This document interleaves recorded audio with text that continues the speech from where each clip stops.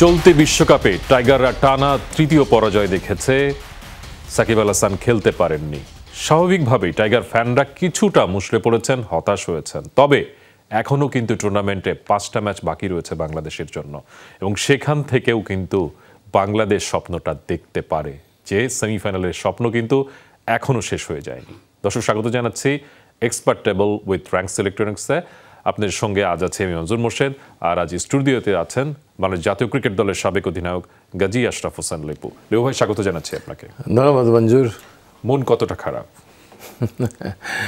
মন খারাপ এই জন্য যে একটা চমৎকার স্টার্টের পরে মানে ঠিক এরকম সমাপ্তি আশা করিনি। বোলিংয়ে আরেকটু নৈপুণ্য, আরেকটু ধার, আরেকটু কম্পিটিশন আশা করছিলাম। অ্যাটলিস্ট আস্থার পাউডটা যেন খুব জ্বলে উঠে। ম্যাচ হারলেও কোনো অসুবিধা নেই ভারতের সঙ্গে। মডার্ন ডে ক্রিকেটে 256 এটা আসলে কতটা ডিফেন্ডেবল? যে উইকেটে খেলা হয়েছে পুনে, সেখানে তো সবাই প্রত্যাশা করছিল 300-320। দেখেন, পুনের উইকেটটা চরিত্র ভালো, এটা আগের ইতিহাস বলে, রিসেন্ট পাস্টের ইতিহাসও বলে। আমরা দেখলামও উইকেটে বল যথেষ্ট ভালো আসে। মাঝে মাঝে হয়তো স্পিনাররা একটু সুবিধা পেয়েছে, 15 ওভারের পর থেকে কিছু বল একটু স্লো আসছে, just slight fraction. It's a matter of adjustment for a player. এছাড়া মাঠের কয়েকটা জায়গা বেশ ছোট ছিল, সো দ্যাট ওখানে আপনার 350 রান করতে পারা মানে অপোজিশনকে আপনি একটা স্ট্রেচের মধ্যে ফেললেন। 300 রান করা আমি মনে করি না যে আপনি খুব বেশি স্ট্রেচে ফেলে দিলেন। মানে আপনি বাংলাদেশ এখন যে অবস্থায় আছে, তাদের ব্যাটসম্যানরা ভালো ফর্মে নেই, ওপেনিং ঠিক ছিল না, অনেক ধরনের প্রবলেমে ভুগছিল। সেখানে বাংলাদেশের থেকে আপনি নিঃসন্দেহে একমত হবেন যে 5 জন বোলার মিলিয়ে আমাদের থেকে বেটার একটা বোলিং অ্যাটাক। সেই বোলিং অ্যাটাকের বিপক্ষেও কিন্তু আমাদের এই নরবরের ব্যাটিং নিয়েও আমরা 300 দ্বার প্রান্তে যেতে পারতাম, যদি আমরা কারেক্টলি আমাদের অ্যাপ্রোচটা ঠিকভাবে করতে পারতাম। Isn't it? সো এই অপোজিশনের এগেইনস্ট, স্ট্রং বোলিংয়ের এগেইনস্টে আমাদের এই ব্যাটিং নিয়ে যদি আপনি 300 বুঝতে পারেন, তাহলে আমাদের বোলিংয়ের বিপক্ষে যেখানে সাকিব নাই, সেখানে ভারতের জন্য 300 রান, হ্যাঁ, একটা সামান্য একটা মাইন্ডসেট, একটা আঘাত আসে 300, বাট রিচ করার মতো খুব একটা কঠিন ব্যাপার না। কালকেও দেখেন, কালকে রানটাও তাদের কতজন ব্যাটসম্যান খেলার সুযোগ পেয়েছে? 5 জন মোট। লোকেশ রাহুলের পর তো আসেই নেই আর কেউ খেলতে, চান্সই পাচ্ছে না তাদের, বরঞ্চ লোয়ার মিডল অর্ডাররা উইকেটে আসার সুযোগ পাচ্ছে না। সো এটা আপনাকে পরিস্থিতি সব কিছু বুঝে it's a comfortable victory for মানে ইন্ডিয়া কালকে ম্যাচে। বাংলাদেশ কোথায় গতি হারালো আমরা জানি লিপু ভাই, যে তানজিদ হাসান তামিম যতক্ষণ উইকেটে ছিলেন রান রেটটা 6-এর উপরে ছিল। ওপেনিং স্ট্যান্ডার্ডও দেখেছি 6-এর উপরে রান রেট, 87 বলে 93। কিন্তু পরের যে পার্টনারশিপগুলো, সেইগুলো তো আসলে দাঁড়ায়নি। আমরা একটু পার্টনারশিপটা একটু দর্শকদেরকে দেখাতে চাই। সেখানে আমরা দেখতে পাবো যে কতটা খারাপ ছিল। ইনফ্যাক্ট সেকেন্ড, থার্ড এবং ফোর্থ পার্টনারশিপ, এগুলো আসলে বাংলাদেশকে ম্যাচের পিছনে ফেলে দিয়েছে। আপনি যেটা বলছিলেন যে 300+ স্কোর হলে হয়তো বা ইন্ডিয়াকে একটা মেন্টাল প্রেশারে ফেলানো যেত, সেটা হয়নি। দেখেন, সেকেন্ড উইকেট পার্টনারশিপে নাজমুল শান্ত এসে 8 রান করে আউট হয়ে গেছেন। থার্ড উইকেট পার্টনারশিপে মেহেদী হাসান মিরাজ এসে 3 রান করে আউট হয়েছেন, যদিও লোকেশ রাহুল অসাধারণ একটা ক্যাচ নিয়েছেন উইকেটের পেছনে, এবং তাওহিদ হৃদয়ের সঙ্গে মাত্র 8 রানের একটা পার্টনারশিপ হয়েছিল। সুতরাং সব মিলে এই যে সেকেন্ড, থার্ড, ফোর্থ উইকেটের যে পার্টনারশিপটা, সেইখানে এবং এখানে প্রচুর ব্যাটসম্যানরা কিন্তু প্রচুর বল কনসিড করেছেন, তারপরে উইকেটে থিতু হতে পারেননি। কেন লিপু ভাই? আমার কাছে যেটা মনে হয়েছে, আমি খুব ভালোভাবে পর্যবেক্ষণ করেছি ব্যাপারটা, যে ওই জায়গাটা আমাদের এরকম মোমেন্টামের পরে মোমেন্টামটা ক্যারি করা উচিত ছিল। এখন এই মোমেন্টামটাকে ক্যারি করার প্রতিবন্ধকতা কী কী ছিল? একটা ছিল যে তানজিদ তামিম স্টিল পরীক্ষিত না যতটা তিনি পরীক্ষিত পেস বোলিংয়ের এগেনস্টে তার সাবলীল ব্যাটিংয়ে। স্পিনার আমরা তাকে এখনও ইন্টারন্যাশনাল ক্রিকেটে দেখিনি যে তিনি কত চড়া হয়ে খেলতে পারেন। সেক্ষেত্রে একটা বিরাট ভুল করেছেন যে তিনি কুলদীপ যাদবকে চ্যালেঞ্জের মধ্যে নিয়ে গেছেন।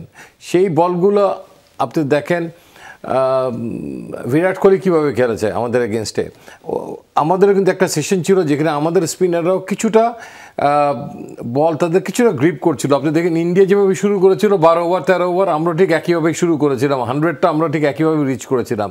তারপরে ওদেরও রানের গতিটা একটু কমেছে, আমাদেরও রানের গতিটা কমেছে। আমাদের রানের গতিটা কমার পেছনে যেটা আপনি বললেন এখানে, যে ওই মোমেন্টামটা পাওয়ার পরে আমরা একটু চিন্তা করতে পারতাম যে এই 3, 4, 5টা 3 ঠিক আছে,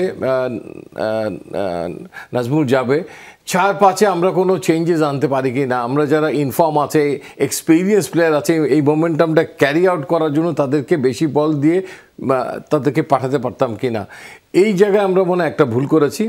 আর সেকেন্ড হচ্ছে যে রিড করা, যে ওই সময় জাদেজা চলে আসলো বল করতে, কুলদীপ যাদব চলে আসলো, এই দুজন এত নিখুঁত বল করেছে, মানে উইকেট থেকে সামান্য সাহায্য পেয়েছে, আমি বলবো না বেশি, কিন্তু এত চমৎকার লাইনে বল করেছে যে রানের গতিকে তারা দিয়ে একটা প্রেশারটা তারা ক্রিয়েট করেছে। ওই জায়গায় সিঙ্গলস নেওয়ার ব্যাপারে আমরা যথেষ্ট ওয়ার্কআউট করিনি। এরকম পরিস্থিতি যে আমাদের সৃষ্টি হতে পারে তার জন্য আমার মনে হয় আমার প্রিপারেশন হোমওয়ার্ক যথেষ্ট ছিল না, যেটা আমি লোকেশ রাহুল কিংবা বিরাট কোহলিকে দেখেছি। আমি বলবো বারবার বিরাট কোহলির ব্যাটিংটা কালকে বাংলাদেশ টিমের ব্যাটসম্যানদের দেখতে, সে স্পিনারদের এগেনস্টে লং অন দিয়ে, মিড উইকেট দিয়ে এবং ফাইন লেগ দিয়ে কিংবা কাভার এক্সট্রা কাভারের মাঝখান দিয়ে সিঙ্গেল কিংবা 2 কতগুলো নিয়েছে। সেই এক্সপ্লেনেশন পরে আসবো লিবু ভাই। এবং আপনি যেটা বলছেন যে এইখানে মেহেদী মিরাজ, তাওহিদ হৃদয়, এইখানে যদি মুশফিক কিংবা মাহমুদুল্লাহ থাকতেন হয়তোবা এই পরিস্থিতি তৈরি হতো না, বাংলাদেশের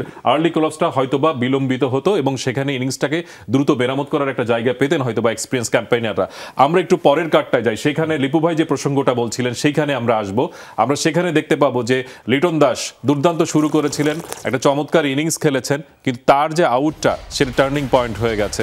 তিনি আসলে চার্জ করতে যে রবীন্দ্র জাদেজাকে, যে কথা আপনি বলছিলেন, চার্জ করতে যে কিন্তু তিনি আউট হয়েছেন। আমরা দেখতে পাচ্ছি 7টা 4 মেরেছেন এবং কিন্তু অল অ্যারাউন্ড দ্য গ্রাউন্ড কিন্তু তিনি খেলেছেন, সুইপ করে মেরেছেন, ফ্লিক করে, তার অধিকাংশ রান এসেছে কিন্তু ফ্লিক শটে এবং ভিএর উপরে দারুণ খেলছিলেন। এই ইনিংসটা আসলে 66 রানে কাটানা পড়লে হয়তোবা বাংলাদেশ আরও ভালো একটা জায়গায় থাকতে পারতো, যেটা নাজমুল শান্ত বলেছেন। আমরা একটু বিরাট কোহলির ইনিংসটা দেখি, কি অসাধারণ খেলেছেন। এবং আমরা যে বলি যে তিনি একজন স্পেশালিস্ট, এবং দেখেন এই ওয়াগন হুইলটাই বলেছে, এই 4টাই বলে দিচ্ছে যে আপনার কিন্তু অল অ্যারাউন্ড দ্য উইকেট খেলার দরকার নেই, না খেলেও কিন্তু রান করা যায়। আপনি দেখেন যে লং অন এবং মিড উইকেট রিজিয়ন দিয়ে তিনি তার 70% রান করেছেন এবং যে 4টা 6 মেরেছেন সবই কিন্তু লং অন এবং মিড উইকেটের ওপর দিয়ে। যে 6টা 4 মেরেছেন তার 4টি কিন্তু এই জোন দিয়ে। তো এই একটা জোন দিয়েও কিন্তু একটা ব্যাটসম্যান একটা সেঞ্চুরি করতে পারে, কি অবিশ্বাস্য বিষয় না লিপু ভাই? That's true. এবং তাকে আপনি কোথায় ফিট করছেন? তিনি এমন একটা ব্যাটসম্যান, আপনি ভেবেন না যে অন্য জায়গা দিয়ে তিনি রান বের করতে পারেন না। তিনি অবশ্যই ওই সমস্ত জায়গা দিয়ে রান বের করতে পারেন, যদি সেই জায়গায় সেই লাইন অ্যান্ড লেন্থে বল করা হয় তিনি সেখান থেকে রান বের করতে পারবেন। তবে রান বের করতে গিয়ে তিনি হিসাব করবেন যে ঝুঁকিটা আছে কি না সেখানে, আমি কি ক্যালকুলেটিভ রিস্ক নিব না আমি রিস্কবিহীন ক্রিকেট খেলবো। এবং কালকে সেটাই তিনি পিক করেছিলেন, তিনি কোনো ঝুঁকিতে যাননি। আমরা কিন্তু স্লিপস করে ওটা নিই, কিন্তু তিনি ঝুঁকিবিহীন। আপনি দেখেন কয়টা জায়গায় আপনার চান্স হয়েছে যে ইয়েস একটা ক্যাচ উঠেছিল ধরতে পারিনি, এরকম কোনো সিচুয়েশন কিন্তু বিরাট কোহলির ব্যাটিং আপনি দেখবেন না।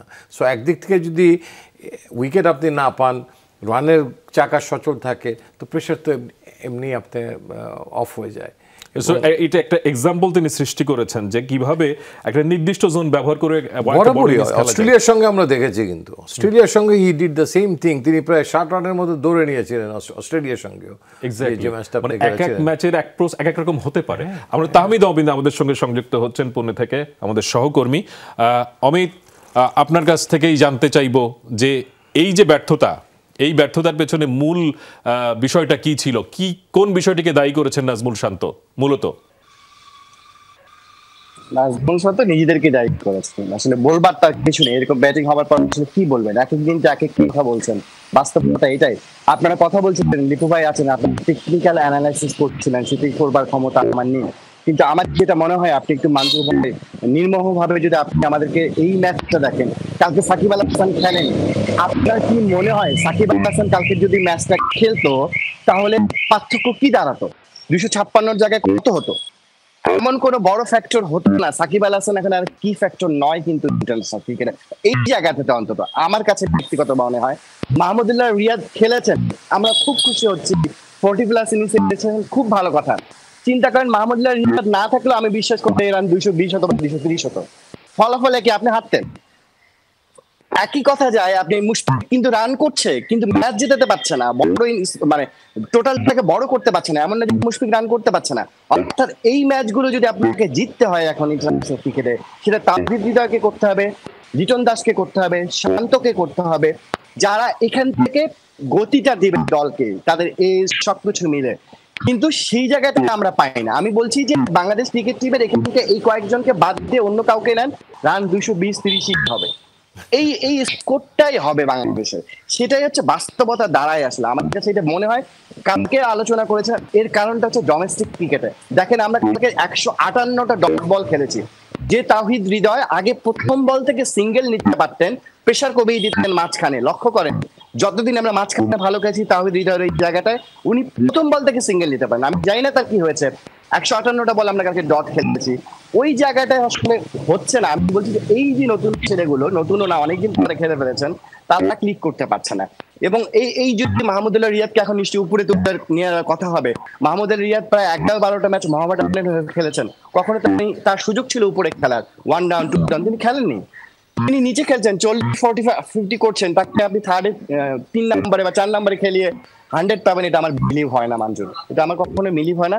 যা হচ্ছে এখানে মনে হতে পারে সাকিব থাকলে একটু অন্যরকম হতো, তামিম থাকলে হতো, আমি বিশেষ করে ফলাফলটা একই হতো। আমি বারবার যেটা বলছিলাম, আন্তর্জাতিক ক্রিকেট যে জায়গাটায় চলে গেছে সেটা 8-9 তালায় থাকলে বাংলাদেশ 2-3 তালায় আছে। এই এক্স ফ্যাক্টর দলের নেই, একজন আপনার পেসে এক্স ফ্যাক্টর নেই, আপনার স্পিনে এক্স ফ্যাক্টর নেই, তখন দলটা চালানো খুব কঠিন হয়। এটা এই কালকে ক্রিকেটে 300 রান করলেও আপনার জন্য খুব টাফ ছিল। এই উইকেটে যেটা লিপু ভাই বলছিলেন, যেভাবে সিঙ্গেল বের করছিলেন, যেভাবে শট নিচ্ছিলেন বিরাট কোহলি, ক্লিন শট, সেটা আমরা পাচ্ছিলাম না। সেটাই হচ্ছে পার্থক্য। এখন অন্য জায়গায় চলে গেছে, সেটা হচ্ছে আফগানিস্তানের সেই জায়গাটায় আছে, এক্স ফ্যাক্টর আছে দলে, কিন্তু আমাদের স্পিনে নেই, পেসে নেই, আমাদের ব্যাটসম্যানরা তো পাচ্ছি না। অমিত, আপনাকে অসংখ্য ধন্যবাদ। পুনে থেকে সংযুক্ত ছিলেন আমাদের সহকর্মী তাহমিদ। অমিত, আমাদের ক্রিকেটাররা তাহলে কি খুবই সাধারণ মানের? মানে প্রশ্নটা আপনাকেই করছি।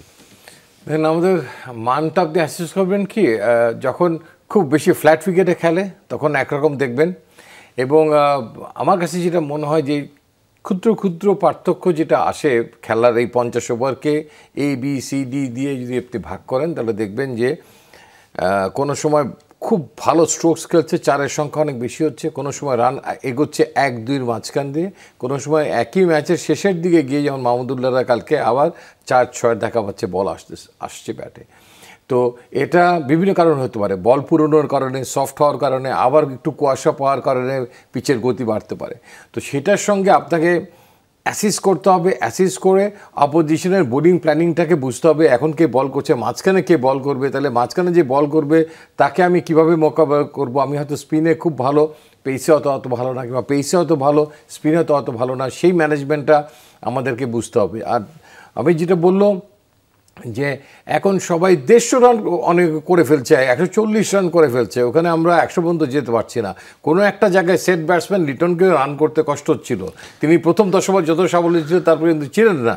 বুঝতে হবে যে অপোজিশন ভালো করছে এবং উইকেট থেকে তিনি সাহায্য পাচ্ছেন না, হি হ্যাজ টু ওয়েট, ধৈর্যটা ধরতে হবে। আপনার আলোচনা থেকে একটা বিষয় আমরা স্পষ্ট হয়েছি, সেটা হচ্ছে যে বড় ইনিংস খেলার যে সামর্থ্যের বিষয়টা, সেটা কিন্তু আবারও সামনে চলে এসেছে। লিপু ভাই, আপনি থাকছেন আমাদের সঙ্গে। দর্শক, আপনারা দেখছেন expert table with ranks electronics. একটা বিরতি নিচ্ছি।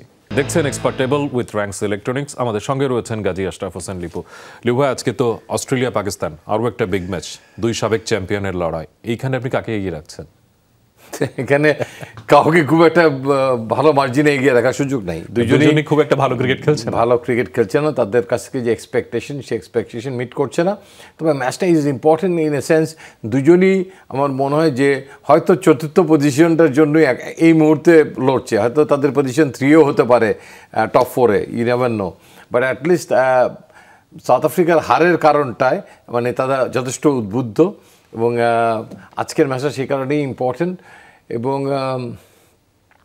কাকে গিয়ে রাখবো আসলে অনেক আমি এই ম্যাচটা নিয়ে ভেবেছি, তবে আশার আলো যে বাবর আজম কিছুটা রান পেয়েছেন তার লাস্ট ম্যাচে, রেজওয়ান রান পেয়েছেন, কিন্তু রানগুলা আকাঙ্ক্ষিত রান হচ্ছে না, মানে অনেক বড় স্কোর হচ্ছে না, এবং তারা যেভাবে আউট হয়ে যাচ্ছেন সেটা খুব একটা আশার আলো দেখাচ্ছে না। একইভাবে আমি যদি অস্ট্রেলিয়ার ব্যাটিং অর্ডারের দিকে তাকাই, তাহলে অস্ট্রেলিয়ার যে ধরনের ভারী ভারী নামগুলো আছে সেই ভারী ভারী নামগুলো ঠিক একইভাবে কাজ করছে না।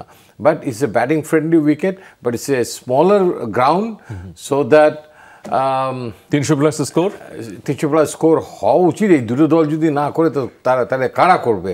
বাট আই বিলিভ যে ইটস বিট হাই টাইম, যেটা আমি দেখলাম সাদাবালকে চেঞ্জ করার একটা সময় এসছে। আমরা একটু স্কোয়াডটা দেখাই, তাহলে বোধহয় এই জিনিসটা ক্লিয়ার হবে যে সম্ভাব্য স্কোয়াড কি হতে যাচ্ছে। হ্যাঁ, পাকিস্তান যেহেতু শাদাব খানের যে লেগ স্পিনটা সেটা খুব একটা ইফেক্টিভ হচ্ছে না, পাকিস্তান কিন্তু ক্রাইসিসের মধ্যে রয়েছে, সেখানে একটা চেঞ্জ আসতে পারে। আমরা যে অস্ট্রেলিয়ার যে সম্ভাব্য একাদশ, ইভেন অ্যাডাম জাম্পা তিনি কিন্তু ছোট্ট ইনজুরি রয়েছে, নিগল রয়েছে, তার জায়গায় কিন্তু আমরা হয়তোবা তানভীর সাঙ্গা এই লেগ স্পিনারের একটা অভিষেক হলেও আমরা দেখতে পারি। ইভেন তার অভিষেক হয়েছে কিনা আমি নট শিওর। আপনি দেখেন David Warner, Mitchell Marsh, Steven Smith রানে নেই, Marnus ল্যাবুশানে, Josh English, Glenn Maxwell, English একটা ভালো একটা ইনিংস খেলেছে, Marcus Stoinis, Mitchell star, Pat Cummins, Zampa অথবা সাঙ্গা যে কোনো একজন খেলবেন, জশ হ্যাজলউড। যে 11টা দেখছি এটা তো দুর্দান্ত একটা 11, কিন্তু সেই অর্থে পারফর্ম করতে পারছে না মোটেই না। 11 সুপার 4 খেলবে না, সংশয় থাকবে, ম্যাচ শুরু করবে, টুর্নামেন্ট শুরু করবে এইভাবে, মানে সরি এই ওয়ার্ল্ড কাপ শুরু করবে এইভাবে, এটা কখনোই আশা করিনি। তবে টুর্নামেন্টটাকে জমানোর জন্য আজকে আমি চাইবো যে আজকে পাকিস্তান ভালো খেলুক, এই দল দুটি দলই ভালো খেলুক, এবং আমি হয়তো পাকিস্তানের পক্ষেই আমার অবস্থানটা রাখবো। পাকিস্তানের একাদশটা একটু দেখে নিই, সম্ভাব্য একাদশ যেটা হতে পারে। আপনি যেটা একটা ইঙ্গিত দিচ্ছিলেন শাদাব খানের জায়গায় হয়তো বা একটা মোহাম্মদ নওয়াজি খেলবেন, সেক্ষেত্রে তার জায়গায় হয়তো উসামা মিরকে পাকিস্তান 11-এ আনতে পারে। আরেক লেগ স্পিনার আবদুল্লাহ শফিক, ইমামুল হক, বাবর আজম, মোহাম্মদ রিজওয়ান, সৌদ শাকিল, ইফতেখার আহমেদ, নওয়াজ অথবা শাদাব, এই দুই অলরাউন্ডার যে কোনো একজন হয়তো খেলবেন। সেক্ষেত্রে উসামা মির অর্থাৎ দুইটা লেগ স্পিনার নিয়ে পাকিস্তান কি মাঠে নামবে? আমার মনে হয় কনফিউশন। হাসান আলী, শাহিন শাফরিদি, হারিস রৌফ লাগতে পারে। আমি হলে কিন্তু আমি অনেকদিন আগে বলেছিলাম সাদাম অ্যান্ড উসামা মিরকে নিয়ে পাকিস্তানের ম্যাচে যাওয়া উচিত, ওই জায়গায় বরঞ্চ সৌদ শাকিলকে ট্রাই করা উচিত লেফট আর্ম, সেখানে নওয়াজকে অফ করে দেওয়া উচিত। এরা সৌদার বুঝতে পারতো যে পাকিস্তান কি শেপে আছে, কারণ সৌদ শাকিল কিন্তু লেফট আর্ম স্পিন করে, সো ওখানে যদি দুজন এসে যায় তাহলে কিন্তু অস্ট্রেলিয়ার জন্য অ্যাডভান্টেজ হয়, বিপক্ষে অ্যাডভান্টেজ হয়, খারাপ চয়েস না কিন্তু এটা। আচ্ছা, আমরা একটু যাই যে বাংলাদেশ এখন পর্যন্ত যে 3টা ম্যাচ হেরেছে, তার মধ্যে তারা হেরেছে নিউজিল্যান্ডের সঙ্গে, তারা হেরেছে ভারতের সঙ্গে, এবং তারা হেরেছে ইংল্যান্ডের সঙ্গে। তো এরা তো পসিবল সেমিফাইনালিস্ট, সুতরাং বাংলাদেশের কি খুব বেশি কিছু হারিয়ে ফেলেছে বাংলাদেশ? না, আমরা সম্ভাব্য যাদের সঙ্গে মানে জিতবো আশা করেছিলাম সেরকমের মধ্যে আমরা স্টিল আছি। আমরা আফগানিস্তানকে হারিয়েছি, কিন্তু কথা হচ্ছে আমাদের ক্রিকেটটা আগাতে হবে। আমরা কি আসলে সেই ক্রিকেটটা খেলছি যেটা আমরা অন্যান্য মানুষ বলবে, শুধু আমরা না, অন্যান্য দেশে সারা বিশ্বের মানুষ বলবে যে বাংলাদেশ টপ 4-এর একজন কন্টেন্ডার, সেমিফাইনালিস্ট হিসেবে। আমাদের ক্রিকেট খেলে দেখে কিন্তু মানুষ সেটা মনে করছে না, এবং আমি ব্যক্তিগতভাবে মনে করছি না যে আমরা ঠিক সেই অতটুকু উপযুক্ত হয়েছি, কিংবা সেই রকম একজন কন্টেন্ডারের মতো ক্রিকেট খেলছি স্টেট ওয়ে। এবং আপনি দেখেন সাকিব আল হাসানের যোগ্য বিকল্প কিন্তু কালকে আপনি খুঁজে পাননি।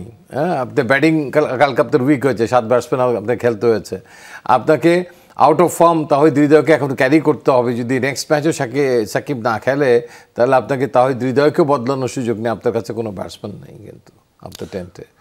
তরুণদের পারফরমেন্স না হওয়াতে কি বাংলাদেশ বেশি বিপাকে পড়ছে? তরুণদের পারফরমেন্সের থেকে আমি বলবো যে আসলে 4 বছর আগের থেকে যে প্ল্যানিংটা হওয়া উচিত, আমি সম্ভাব্য আমার কি দল হতে পারে, কেউ আমার সম্ভাব্য এই খেলোয়াড় ফেল করলে আমার বেঞ্চের থেকে এই প্লেয়ারকে নিয়ে আমি এই জায়গাটা পূরণ করব, আমার মনে হয় সেই জায়গায় আমাদের অনেক বড় রকমের মানে গলদ হয়ে গিয়েছিল। যাদেরকে আমরা ধরেই নিয়েছিলাম তারা যাবে, তাদেরকে দলে নিতে না পারার কারণেই মনে করেন মাহমুদুল্লাহ রিয়াদের আগমন, নাহলে রিয়াদকে এই ওয়ার্ল্ড কাপ টিমে রাখা হতো বলে আমার মনে হয় না। এবং এখন রাখার পরও তাকে কিন্তু নিয়ে একটু উপরে এনে কাউকে তার সঙ্গে খেলার জন্য পিছিয়ে রাখারও ব্যবস্থা হচ্ছে না। অ্যাটলিস্ট একটা জায়গায় প্রমোশন দিতেও কষ্ট লাগে এই টিম ম্যানেজমেন্ট। থামাতে হচ্ছে আপনাকে, আজকের মতো শেষ করতে হচ্ছে। বাংলাদেশ আসলে কোনো রকমে জোড়াতালি দিয়ে চলছে, এবং জোড়াতালি দিয়ে এখন পর্যন্ত এই বিশ্বকাপে পারফর্ম করে চলেছে, কিন্তু জোড়াতালির পারফরমেন্স শেষ পর্যন্ত যে ভালো হয় না সেটা এখন পর্যন্ত আমরা দেখেছি। তারপরেও বেস্ট উইশেস ফর টাইগার্স, দেখা যাক শেষ পর্যন্ত কি হয়। ধন্যবাদ সবাইকে।